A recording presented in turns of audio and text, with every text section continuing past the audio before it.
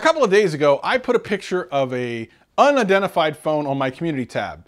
The community tab is when you go to someone's channel and you look at community, it'll go there. Or if you're on your mobile phone, it just comes up in your subscription feed. No one can figure out what this phone was.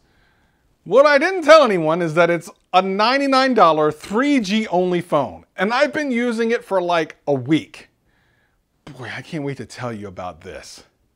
And you know what? I'm gonna tell you all about it right after this.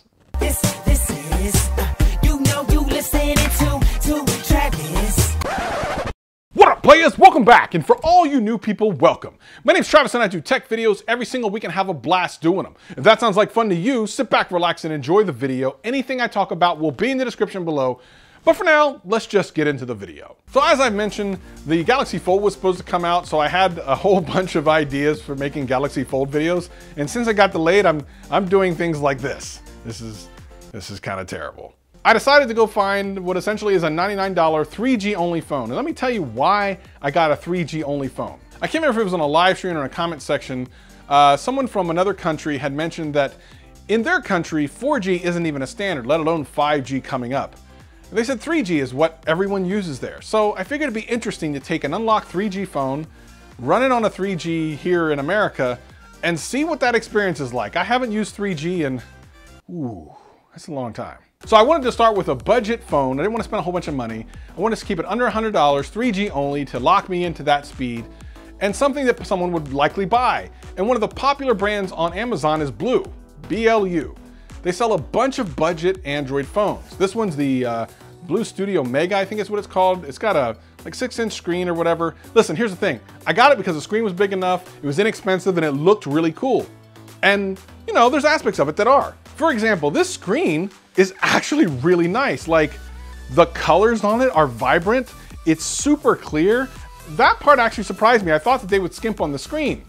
That's one of the only things they didn't skimp on. It's got 16 gigs of internal storage, an 8 megapixel back camera. It's gonna get bad.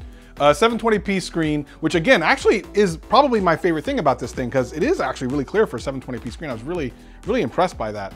And 1 gigabyte of RAM. That's a problem. Now, I think that there's a bunch of phones out there that have way too much RAM. Like, it's completely unreasonable. A lot of these phones out there now have more RAM than most people's PCs. You don't need that much RAM. But you need more than 1 gigabyte, let me tell you. Listen, I would even tell you what the battery size is, but it won't matter. You're not getting through a day. I mean, not really. The fingerprint sensor on the back actually does work pretty good. It's fairly fast. I mean, there's nothing about this phone that's fast. I'm just gonna say this. I went into this thinking that 3G was gonna be the part of this that was gonna be painful, what it was gonna be like, that I wouldn't be able to download apps and all this other stuff. And while that was more difficult than on 4G LTE, some of the speeds actually weren't that bad. There were sections around my town that were somewhere in the 3 to 4 megabits down, which is low. But when you're talking about downloading apps and stuff, it's not that bad. The upload speeds were not good enough to like stream anything on. If I wanted to live stream, that wasn't gonna happen. But the real problem with this thing was the RAM and the processor. The most disappointing thing about this phone is the performance. You know, I'm gonna show you a little bit of the camera too, because that's another disappointing thing. I mean, this thing is straight up, and it doesn't look good. It's not good. It's not good. Listen, in a lot of ways, I could show you like all the sides and all the cool B-roll shots. I'm not even gonna do that. It's not worth it. Here's the other thing. The micro USB charging is on the top, right across from the headphone jack. I mean, I'm glad it has a headphone jack. But when have you seen a charging port on the top of the phone? They just have 2 speakers on the bottom, so I guess that's the reason they did it? I'm gonna be real honest with you. Again, I really thought that this was gonna be a review about what it's like to live on 3G. Living on 3G is terrible, but it's nowhere near as bad as living with this thing.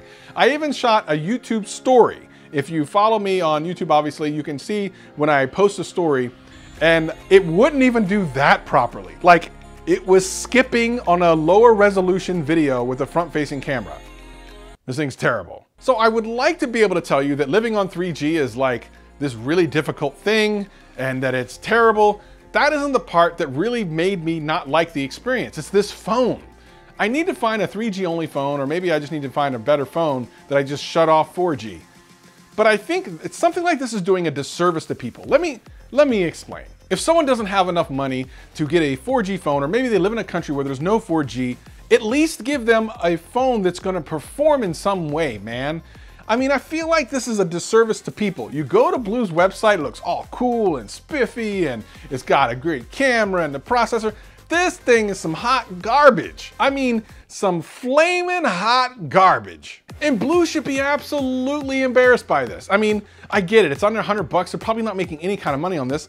Then just, I mean, I don't know, shrink the size of the screen or something, give it a better processor or more RAM or something. This is an embarrassment. And you know, listen, I'm not even gonna hold this thing anymore. I'm at the point where I'm tired of these companies that take advantage of people that are in a specific situation, whether it be financial or maybe geographical, and give them something that looks cool, they get excited about it, and then they get crap. And as consumers, we have got to vote with our pockets.